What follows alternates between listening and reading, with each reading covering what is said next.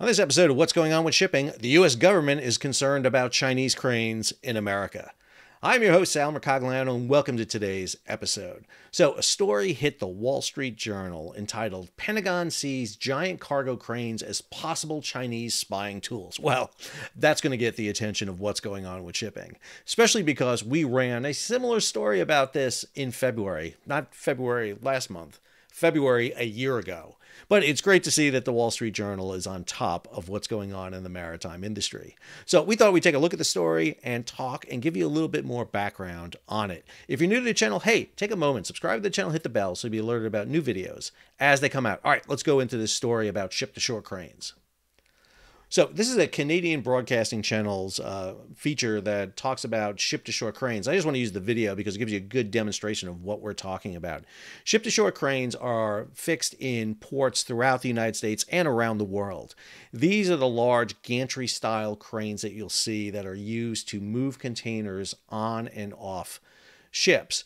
They are essential because most container ships, unlike the ones depicted here in the video, do not have their own cranes on board. So it's absolutely essential that the shore-based container cranes are utilized to move boxes off the vessels, particularly as container ships have gotten larger and larger in size, from several thousand TEUs to vessels of up to 24,000 TEUs. And as you see there, the operator sits within a glass enclosed cab and controls the movement of the containers on and off. A proficient container crane operator can move between 30 to 50 containers an hour. It really depends on where the containers are on the vessel. You know, if they're close and high, they can get them off much quicker, but if they're at the far side of the vessel and deeper, it takes longer.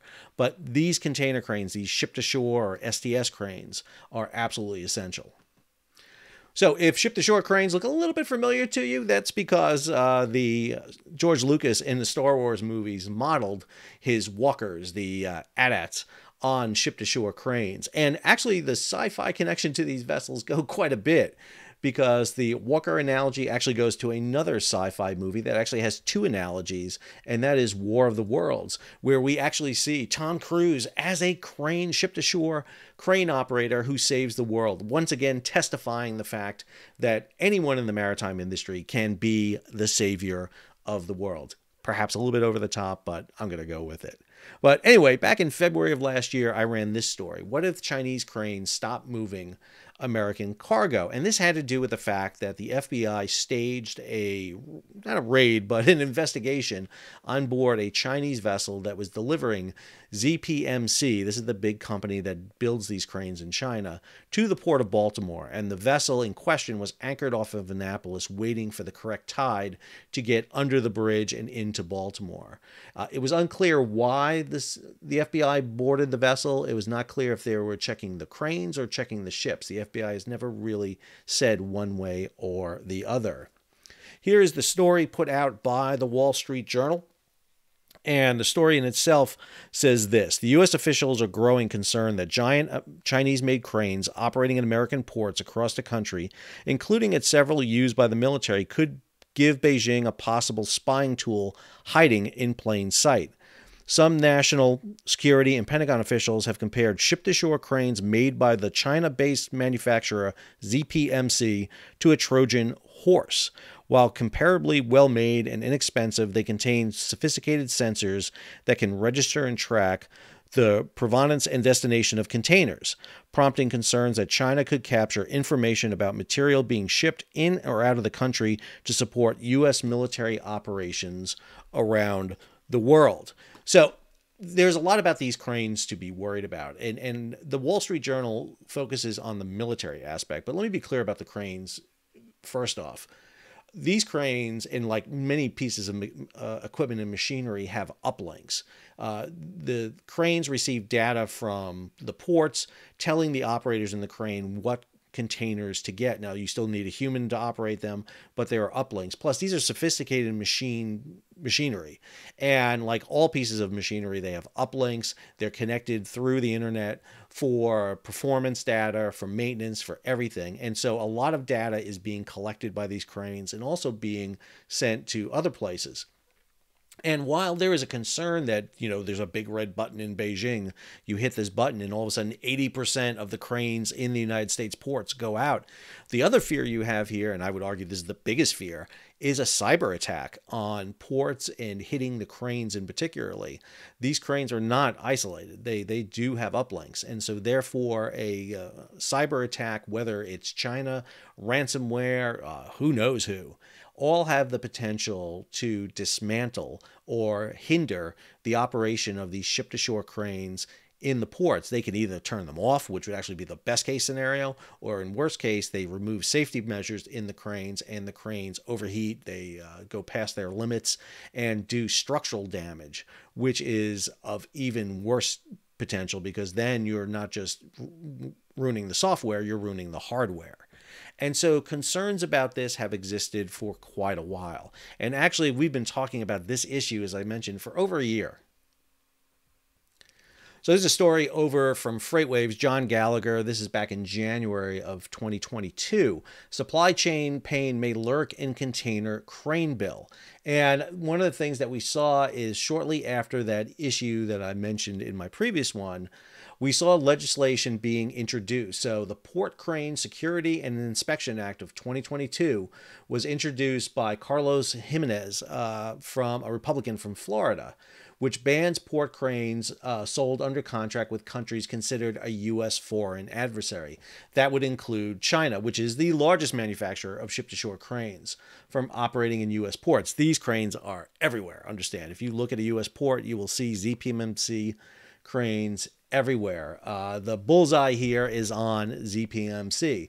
There are just a handful of container crane manufacturers of large ship-to-shore cranes built to load and unload post-Panamax size vessels and larger, but one company dominates, China's ZPMC, which is estimated to control at least 70% of the market. As a state-controlled company unburdened by the same profit-turning pressures of its international competitors, ZPMC can offer significant below market prices for cranes that typically cost $10 million to $12 million or more. ZPMCs are operated in Los Angeles, New York, Virginia, Baltimore, Seattle, Miami, Houston, Charleston, South Carolina, Tampa, Jacksonville. I can name a whole batch here that they operate in. So there's a ton of these cranes that are operating in there. And ZPMC doesn't just build these cranes, they deliver them. They bring them on the back of heavy lift vessels, fully assembled, ready to go. You just put them up on the dock and they are ready to go. And I should also mention not just the ship-to-shore cranes, but the smaller cranes in the port that are used, the transstators that are used to move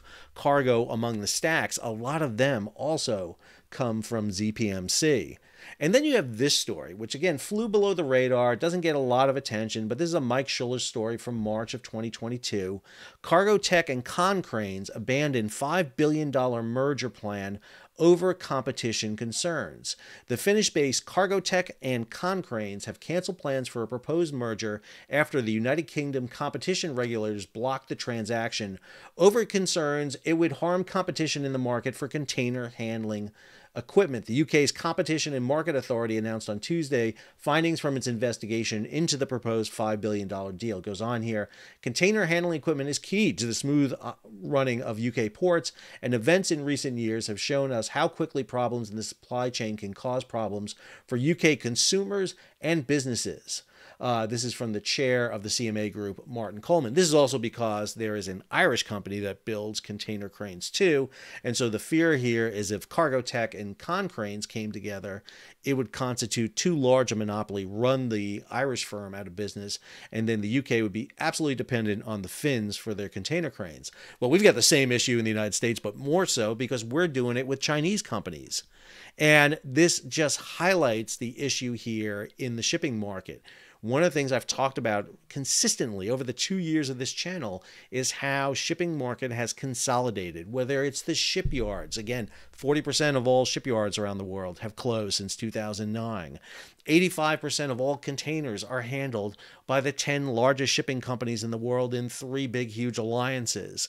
How the passenger ship market is in the hands, 75% at least, are in the hands of Carnival, Norwegian, and Royal Caribbean. And we're seeing a similar consolidation take place again in the tanker market after it was consolidated and then broken apart in the 70s and 80s when the Seven Sisters got out of shipping because of oil spills. This is a problem we're seeing across the ways. And when you look at China, you have to look at not only are they controlling the container crane market, but they're controlling container manufacturing, they're controlling container leasing, and, with Costco, one of the largest container firms in the world, they control about 15% of container shipping out there. So there is a lot of elements in here we should be talking about. And concern about monopolies and control are an important one.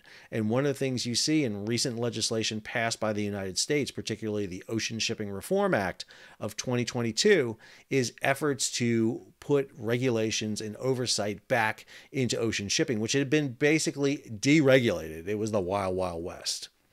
And then you have this story, which was a really interesting one because I was searching ZPMC and this came up. Caltrans cuts corners to get Bay Bridge built. Now, this is a 2014 story, but what was interesting about this story was it brought up ZPMC. It was unknown to me, but ZPMC was contracted to help replace steel and bridge components in the San Francisco-Oakland Bay Bridge. This is way back this story is of 2014, but this contract was made back in 2006.